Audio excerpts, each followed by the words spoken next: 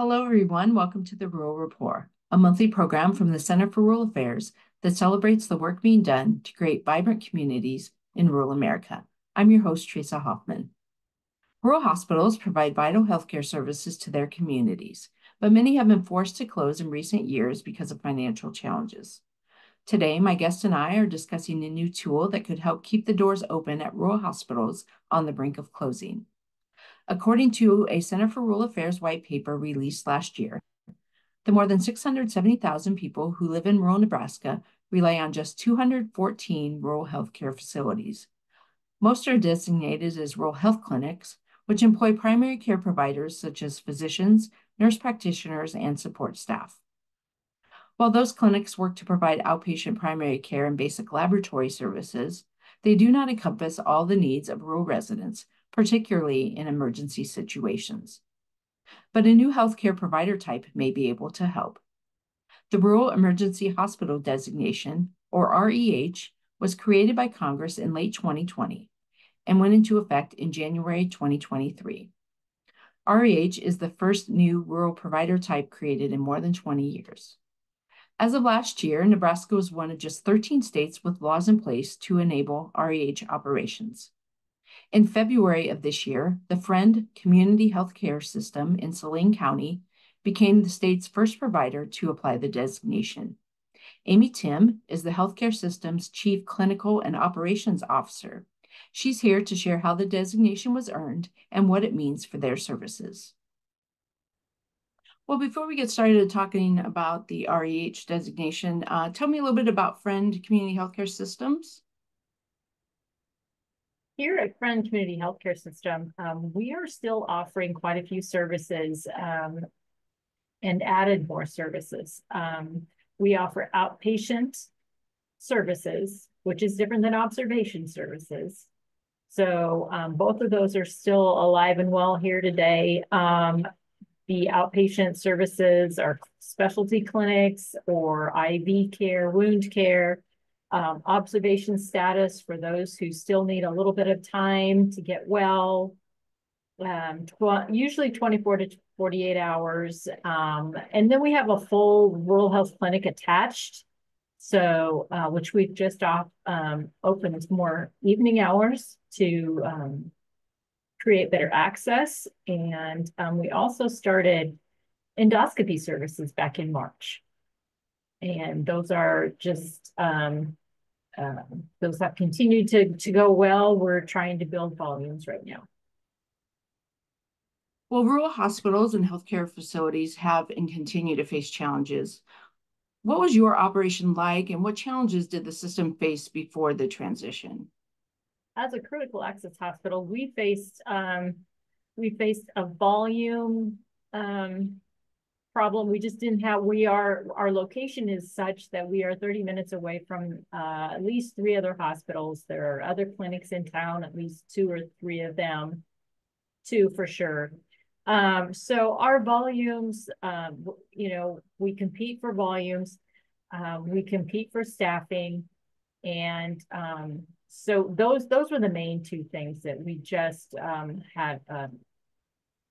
we're struggling with. And so and also then brings about payroll. We struggled to meet payroll. So what ultimately led to the decision to transfer to an REH, and what does that mean for the system? Well, we had one of our board members had heard about the REH designation, and we've been talking about it in board meetings for several months. We all gathered the literature that we could, and we all agreed it made sense, but we still didn't know, how we would go about it. And then as the months went by, that was in February, and as the months went by in July, we were finding it very hard to meet payroll. It was a decision that pretty much made itself. We had to do something different. And so we went ahead with educating the community, having a community town hall, and then finding the people to help us get through the application process. So because the REH designation is so new, many Nebraskans have questions about the detailed federal requirements. In particular, the stipulation against inpatient care has raised concerns about whether the designation might actually reduce access to needed health care or require local residents to travel distances. Is that a concern for Friend Community Healthcare System? And if so, how have you addressed that? It was initially a concern, and then we decided that because we do have area facilities, we could still serve our population by bettering our relationships with them or bolstering our relationship with them. And with that, it means that an REH can transfer to a critical access hospital. They are a higher level of care. So with that, we went ahead, we had communications and conversations specifically with Geneva, and we've been able to secure a spot there if we need inpatient care. And that's just 20 minutes down the road. And now they can take only what, a critical access hospital can take, but for many of our population, a pneumonia that lingers or a broken hip, they can take care of that, and we can still keep them close to home. So that was one answer. And we're developing those relationships as we move along with other facilities. We've also heard concerns that the REH designation may raise the cost of emergency medical services or increase the burden on EMS volunteers. Many in the state, those positions are volunteers. So how does your healthcare system support that essential feature of emergency care? We are extremely lucky to have a very robust staff of EMS providers, and they help us. They're available. They will even stay longer at the hospital and help us with the patients if we need. But we also have a system called Avel eCare. So it's an emergency telemedicine service. And so together with the active EMS that we have and Avel eCare, Avel will start calling other services if we can't get through to our own or if they're available. It frees up our staff, frees up our nurses. So right now, I mean, we understand that there is a shortage, and that is something we've spoken about with all our other neighboring and critical access hospitals. Honestly, we haven't had to wait too long, so it hasn't been a real big issue. I knock on wood. So your CEO and CFO, Jared Chaffin, called this transition a game changer. How so? Well, I think mainly because we got to the point where we were just days away. We couldn't make payroll. And with the infusion that this program gives us every month, an infusion, 3.2 million every year, which is roughly 277 a month, really helped us get back on our feet with paying our bills, with paying our people. And so we were able to gain a little bit more momentum and then add some services that we needed to. So it really was a game changer for us.